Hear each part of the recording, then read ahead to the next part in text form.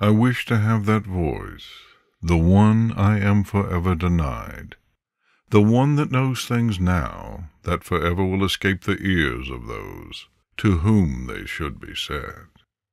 Those souls who have moved on from this world have taken the voice with them. Consider the meaning of this. A voice speaking to no one, or to whom it has no meaning, is not a voice. It is not even a sound, really, because it is not heard, not by the one you long to have heard it. And so we deny ourselves this voice. We do not have to, but we do.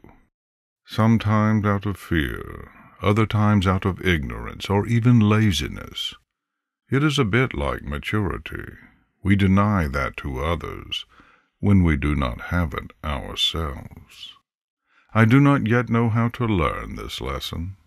What other voices will I find when they no longer exist? The past calls to me, the future calls to me, but I can only live in the present. Perhaps there is this. I will listen to the voice myself. I will tell myself things. I will take some time before I respond. This is not something I owe myself. It is something I owe those who were denied the voice. For not only did I deny them my voice, I denied them theirs.